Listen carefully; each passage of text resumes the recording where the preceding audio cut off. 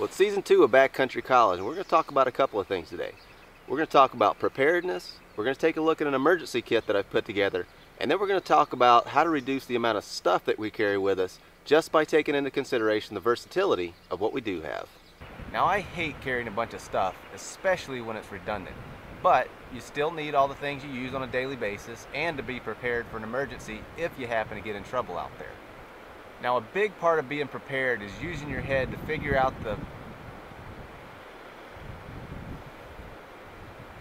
not like that.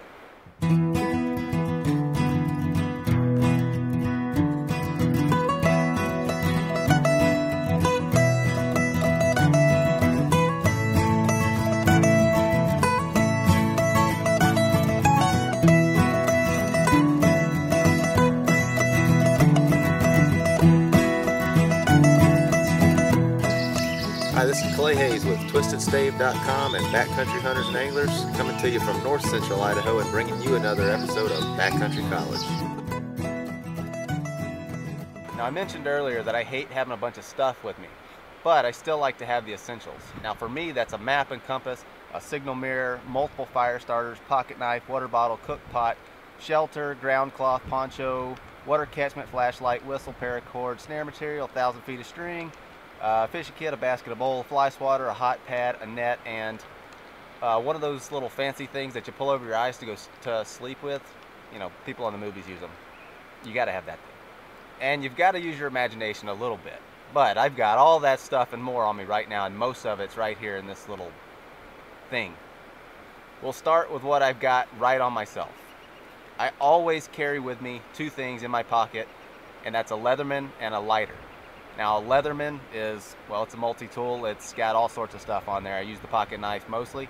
You've got the pliers, a file if you're a bow hunter for sharpening broadheads. You've got screwdrivers, you know, whatever. You got all sorts of stuff on here. Very versatile tool. Number two is a lighter, and it's, well, it's a lighter. I use this thing to start about 99% of my fires because it's quick and easy. But you know, when the cards are down, I don't want to be depending on this thing because they do fail. They run out of gas. You know, it's got little parts and pieces that can go awry. And so in my pack, I've got a couple other fire starting methods. We'll talk about those a little bit later. On this lighter, you'll notice I've got a couple of wraps of duct tape around the handle. You can take a couple of wraps off, make a couple of twists with it, put it on the corners of a plastic bag, and strengthen the corners to attach paracord to stretch it up, make a tarp. You can use it as an improvised part of a medical kit for closing up wounds or whatever. Very versatile. If I'm in any kind of a big country at all, I always have a map and compass with me. And you've seen this on the navigation tutorial. I like a sighting compass with a mirror. Not only is it more accurate than a base plate compass, but you can also use your mirror for signaling if you need to. The stock lanyard on this compass I've replaced with paracord. Now, when I say paracord, I'm talking about the good, high-quality mil-spec paracord, not the commercial stuff that you'll find at most outdoor retailers. Now, you may have to order this stuff online. It's a little bit hard to find, but it's worth it, and let's see why. Now, I've got two pieces of cordage here. They both look very, very similar on the outside, and honestly, they'll both work very well for most applications. Where the big difference comes in is how versatile they are and what's inside. Now, we'll take a look at the commercial stuff first because this is probably what most of us have in our packs. There's going to be either one or multiple polyester, I'm assuming this is polyester, cores inside. Now, if we pull one of those cores out,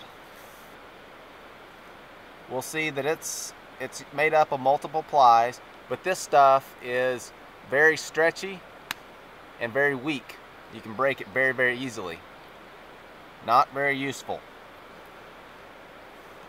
The military grade stuff, on the other hand, is made up of, it'll have 8 or 9 cores, nylon cores inside of it.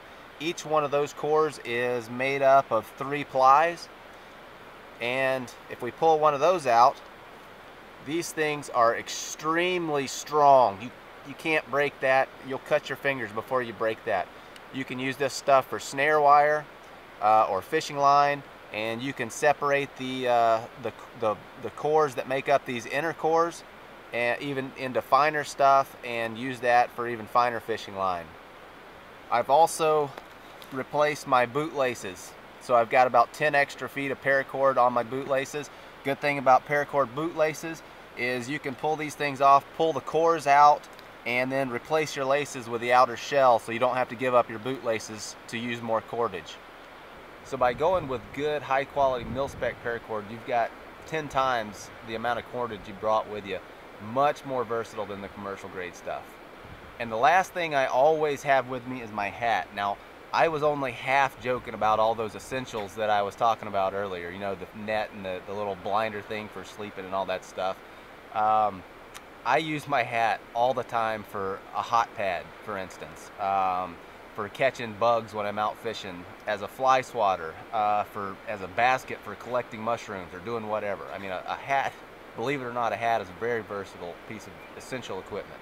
So that pretty much does it for the things that I always have right on my body. Now let's take a look at this thing. Now, I don't normally mention products in Backcountry College because that's not what it's about, but I feel like I'd be doing you a disservice if I didn't tell you about this thing, because I have literally looked for years for something exactly like this and finally found it. Basically, what I was looking for was a metal bottle that didn't neck down. Now, the reason I wanted a metal bottle is so I can heat up water, I can cook in it, things like that. But I didn't want it to neck down because I wanted to be able to fit this pack in it, and I wanted to be able to get it in and out really easily, because I use this thing on a daily basis for cooking or heating up water, making tea or whatever. Another cool, or a couple of cool things about this is it's got, first of all, it's got this little O-ring, so it's waterproof. And then it's also got this lid that you can turn upside down, put on top there. It fits right inside the rim, really decreases the amount of time it takes to boil water. This is called a BOT, B-O-T, and it's made by Vargo Outdoors. Inside that, I've got this little Cordura bag here. Inside this thing, we've got a bunch of goodies. So, I've got about 50 feet of extra paracord, which we know is the good stuff. I've got a match case here, and inside this match case, this is a waterproof match case. Inside this match case, I've got matches, of course, but then I've also got this white thing up top here is some petroleum-soaked cotton balls, and they're sitting down in a little foil packet. I put them in this foil for two reasons. First, to keep them separated from the matches, and secondly, when you spread this stuff out, these cotton balls are very good at fire starting. They'll catch a spark and they'll burn, and if you leave them in this foil packet, they'll burn for 30 minutes or maybe even an hour.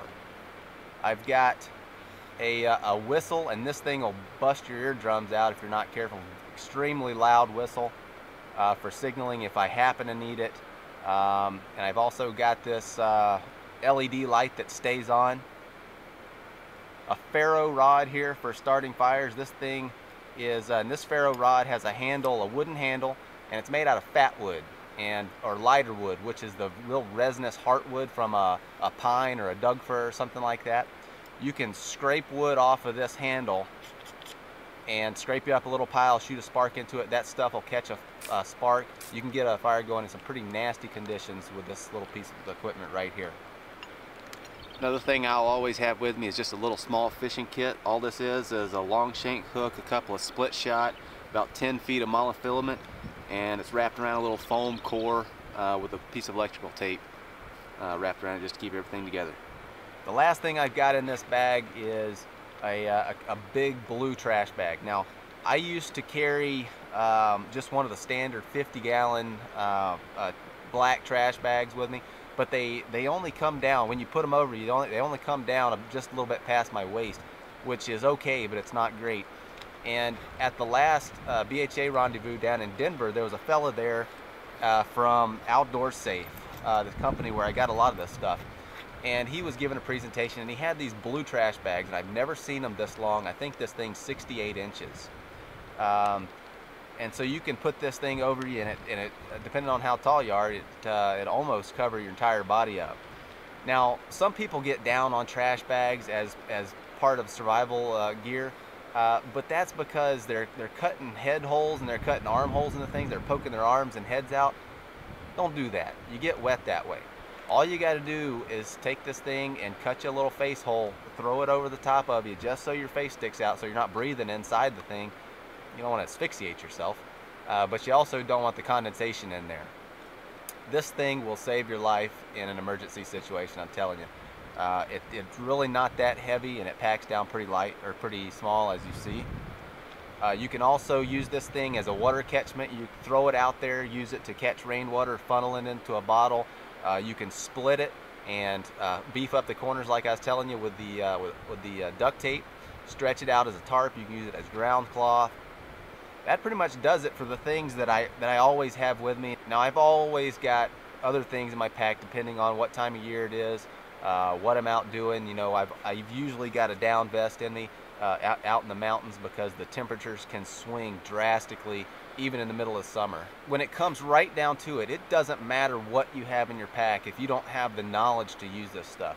You know, we hear on occasion of people that get lost for days on end that have a GPS in their pocket because they've never taken the time to take the thing out, turn it on, and learn how to use it. So get out there and learn how to use this stuff. You know, build a fire with your ferro rod. You know, build a shelter with your bag, and figure these things out before you need them, so that you're not out there in a survival situation where you're cold and wet and your fingers are numb and you're trying to figure all this stuff out. You need to have had that experience before you get to that point. We'll catch you next time.